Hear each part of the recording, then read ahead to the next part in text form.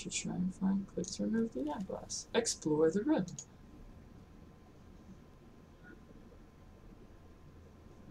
Am I free? Am I free to move around the cabin now?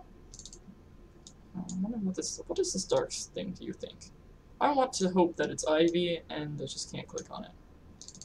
Let's look at this letter. Or we'll pick up another object. Perfect. Love to see it. Letter. 23rd October, 1883. Mr. Rigby. Suffice it to say, and this I just pictured it. I should do some clacking. Mr. Rigby, suffice it to say that I do not share my colleagues' faith in your character. Were it up to me, I should not engage a man of such low breeding and even lower station as yourself. The very thought of taking a grave robber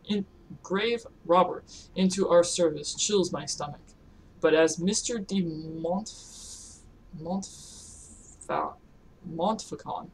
Montfaucon is fond of saying, needs must as the devil drives. I actually low-key love that saying, and I have definitely looked up its origins before. 10 out of 10. It falls to me, then, to brief you in your ungodly task. Okay, thank you for that. As you should be well aware, you shall only be paid upon your successful return with the artifact. Should you find yourself having any ideas otherwise, I must stress to you that, while the artifact is of enormous value, it is only of value within a certain small community of researchers. It is not for the eyes or hands of an uneducated man such as yourself. I unconditionally demand that you do not interact with the object in any way. Don't even touch it. Don't even look at it. Especially don't look at it with that eyepiece that I know you have. It might prove incredibly dangerous for you to do so. It is an instrument of great power, and should not be interfered with by inferior minds such as yourself, and your colleagues, and the ghosts that haunt this place. 1833, 23rd of October. That might all be important and or relevant. I didn't mean to do that. Alright, here we go.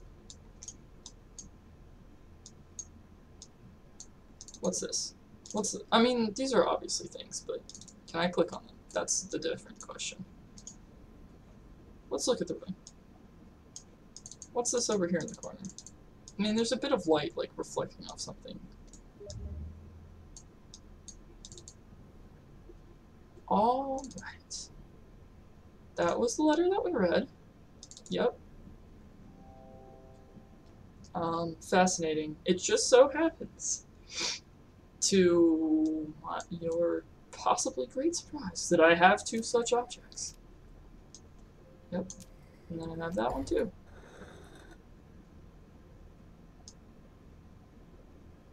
Would anyone actually play this game without playing the first one? I'm not entirely sure. I'm gonna see the rest of this. Oh, Seswin.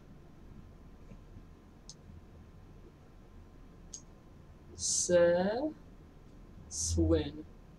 That's gonna be directions. S-E-S-W-N. That's the right number of letters too, in that centerpiece. What does this do?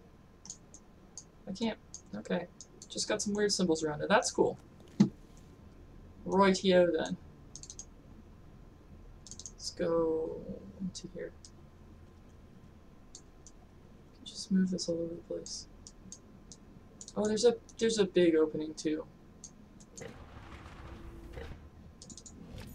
Strange brass sphere. This looks like it belongs somewhere.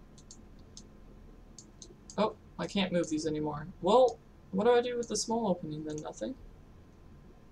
Is it just to show you that, you know, there was a strange brass sphere there? I'm gonna look at this thing. This looks detachable. The base looks detachable, but not by hand. Oh my god, let me turn the object. Okay, looks like lips.